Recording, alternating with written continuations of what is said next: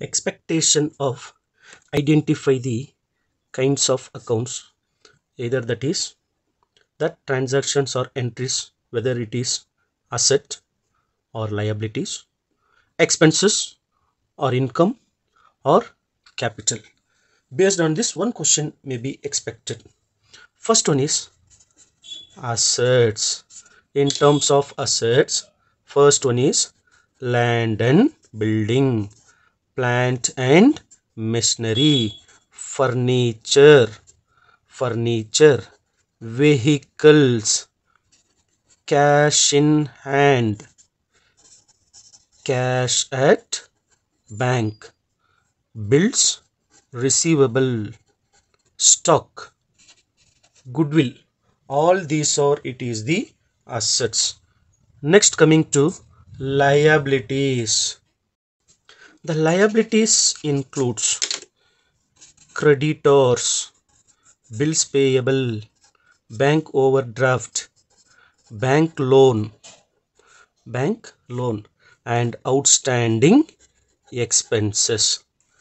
Next, expenses will be plenty of expenses like salary paid, rent paid, repairs charges, advertisement, depreciation, wages, and n number of expenses like rent paid, commission paid, interest paid, discount allowed, bad debts. All these will be treated as the expenses. And next, coming to incomes. Under incomes, sales. Under expenses, we will record purchase. Under expenses, it is purchase. Under incomes, it is sales. So, sales, interest received, commission received, dividend received. These are the incomes. And next one, coming to capitals. Under this capitals, we record one, it is the capital investment of the owners, and the drawings made by the owners. So these informations are the very less items which I given. Very plenty of entries are left over, or plenty of entries will be appearing in this concept. Yes, from the following information, find the kinds of the account, whether it is relating to the capital A, E, L, I, C, asset, expenses, liabilities, incomes, capital. Now, the capital is the belonging to capital. Even the drawings also capital account. Next, purchase goes to the expenses. Purchase goes to expenses, and sales goes to income. Debtors goes to assets. Creditors goes to liabilities. Bills receivable is an asset. Bills payable is a liabilities. Wages is an expenses.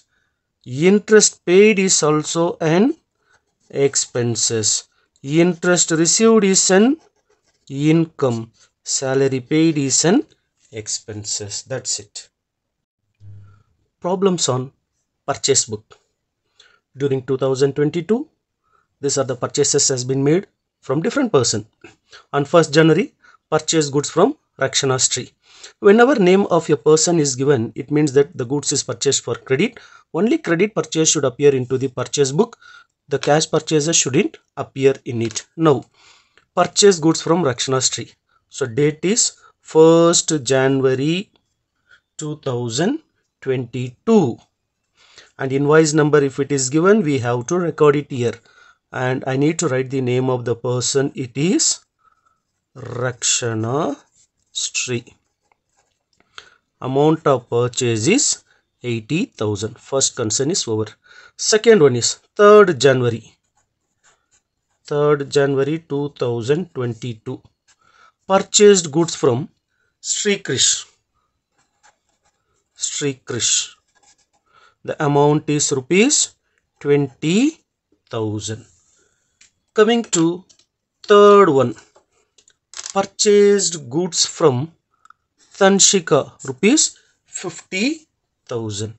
So date is 7/1/2022. The person from whom we have purchased is Tanshika, rupees 50,000. Over. Fourth one is 10th January 2022. Purchased goods from Yashvi. So we have to write the name of Yashvi and the amount of purchase is 20,000. Of course. Now 11th January, purchased goods from Vistruth, 15,000. 11th Jan 2022, Vistruth. Amount is 15,000. And 15th January, purchased computer from Prithvi, rupees 60,000. Of course, purchase of computer is not the goods, it is an asset. Therefore, we have to ignore the purchase of computer. That's it about this problem. You have to make a total. 80 plus 20, 1 lakh plus 50, 1 lakh 50, 170, 185. Overall, total credit purchase is made, it is 1,85,000. This is total purchase. That's it. Problems on sales book. Now, even in these problems also, whenever the name of a person it is given, it is treated as the credit transaction. Now this is the problems on sales book. The transaction has been made, it is into the February 2022. The date is 1st February 2022. Sold goods to Mohan. We have to write the name of Mohan. If the invoice number is given, that we have to record it there. The total sales has been made to Mohan is 75,000. Next, sold goods to Vignesh for cash. Cash shell shouldn't appear. Next one is third one. Santosh purchased goods from us, it is given. For Santosh it is purchase and for us it is the sales. Sales for us. So therefore my sales is purchased for my customer. My customer purchase from means that sales for me. So therefore I have to mention the name of Santosh on 3rd February 2022. The amount is 10,000. Next one is sold furniture costing rupees 20,000. Again furniture should not appear because furniture is an asset. And next one is the 10th. Sold goods to Sunil rupees 10,000 at a discount of rupees 10%. The date it is 10th February 2022. Sold goods to whom? Sunil. Sold goods to Sunil. The amount of sales is 10,000 minus 10%. That is 10,000 minus 1,000 rupees is the discount. The remaining we get it is 9,000. That's all the entries finished taking. We have to make a total. This total is called as the total sales. 75, 85 plus 9, 94,000. That's it about this problem. This is the problem about analytical petty cash problems. So this chapter it is the recording transactions under that petty cash book. Petty means small cash book. In an organization there will be some small expenses will appear that will not be recorded into the main cash book, that will be recorded into the small cash book, that is the petty cash book. And these expenses will be recorded into analytical petty cash book because analytical means columnar. Why they maintain this columnar petty cash? Because how much is the amount spent on the different expenses during that particular period of time. So analytical petty cash book also is called as the columnar petty cash book, right? Yes, come let's enter into the problem. From the following information, prepare analytical petty cash book. Again, this is 2022 March. Petty cash received rupees 1 lakh. Under this petty cash book, we will not maintain like debit and credit columns, but we will record it is into left hand side and the right hand side. So cash received, we record it is into the left hand side, and amount what we spend, it is recorded, it is into the right hand side. So the left hand side we will record it as cash received, and in right hand side we will record it as the cash paid. And apart from that, we maintain some columns to know the individual expenses of different expenses. First one is the printing and stationery. Let me write it as in shortcut P and S. The second one is the paid for postal charges. Therefore, let me record it is the postal and telegram. And the third one is it is paid for traveling expenses. So that let me write it as TE, traveling expenses. And next one is the paid for cortage. That can be recorded as coolie and cortage. Coolie and cortage. And last one is paid for wages. Yes, like that we can make it as different for different expenses, different columns we can maintain it as. That's it. Now very first one is I should write this is particulars and this is date. Yes, the first one is the on 1st March cash received to cash account. The amount has been received rupees 1000, that I am writing in left hand side. And next one is paid for printing and stationery on 3rd 3/3 by printing and stationery. The amount is rupees 120. You write in printing and stationery column 120, remaining and all it is dash. That is the speciality of the analytical petty cash. Next one is 6th March paid for postal by postal rupees 150. So printing and stationery is dash. In postal and telegram column you record this 150, remaining you make it as dash. And coming to third one is 10th March paid for traveling expenses. The amount is 180. So in terms of traveling expenses 180 dash and dash. Okay, after that we have the date is 15th. So let me record the next date. It is the 15th March. I spent the amount for cortage. The amount is 50. Therefore in coolie and cortage let me record 50, remaining and all it is dash. And next one is the paid for wages. So 22nd 3, I'll write here it is wages. The amount is rupees 100. So dash dash dash dash, and in wages column rupees 100. That's it. All the expenses it is over. Make a total of this. What is our total? Yes, the total is 600.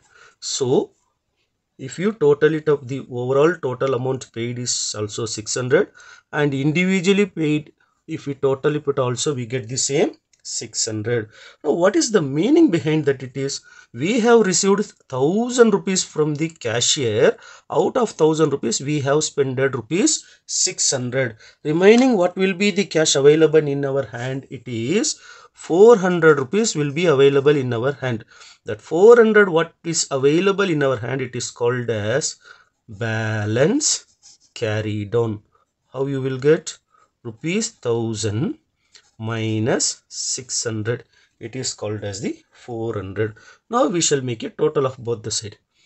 Left hand side we have 1000 rupees, and right hand side also bring the same total 1000 rupees. Okay, now what we have to write for this date is 31st March, and now we have to write in the next month on 1/4. You should write it as to balance brought down. What is the cash available in our hand? It is 400 rupees. That is to balance brought down. Sometimes in a problem they will give impressed petty cash. Impressed petty cash means that every month we have to maintain the same amount of the cash. Under that situation, if it is the impressed petty cash, means that you have to receive the what amount has been spent already. What is the amount you have spent already is 600. That 600 should be recorded into the left hand side, and that will be received from the cashier. Therefore, we write it as cash account. In case if we receive the check, we will record it as the bank account. Even here also, if the check is received, we will record it into the bank. If the cash is received from the cashier, we will record the cash account. That's it about this problem. The topic which I am covering now, it is trial balance. We are going to do the one problem on trial balance. So in this trial balance, the idea of doing this recording of amount into debit and credit, the logic here it is, and the rules here it is: debit side we record assets and credit side we record liabilities. Debit side we record expenses and credit side we record income. And debit side we record losses and credit side we record gains. Now let us see the entries. First one, the capital will appear into the credit side because it is the liabilities. The drawings will appear into the debit side. Debtors will appear into debit side because it is an asset. The creditors will appear into credit side. Bills receivable will appear into debit side because it is an asset. Bills payable, it is the credit side, liabilities. Purchase debit side because an expenses. Sales credit side because an income. Purchase return will appear into credit side and sales return will appear into debit side. To do this problem, it is very easy. For that same questions, I have made the amount it is separately. Now, capital, the amount will appear into credit column, rupees 1 lakh. And the drawings will appear into debit side, rupees 5,000. Debtors will appear into debit side, 75,000. Creditors will appear in credit side, 20,000. Bills receivable, rupees 80,000 will appear in debit. Bills payable, rupees 10,000 will appear in credit. Purchase, rupees 1,60,000 will appear in debit. Sales, rupees 2 lakhs will appear in credit because it is an income. Purchase return, rupees 8,000 will appear in credit side because purchase in debit side, purchase return will appear in credit side. Now the sales in credit side and the sales return, rupees 18,000 will appear into debit side. That's it. Now we have to make a total of this. The total of both the side is 3,38,000. So that the total of debit and credit is correct. Therefore, the trial balance also is correct. That's it about this trial balance.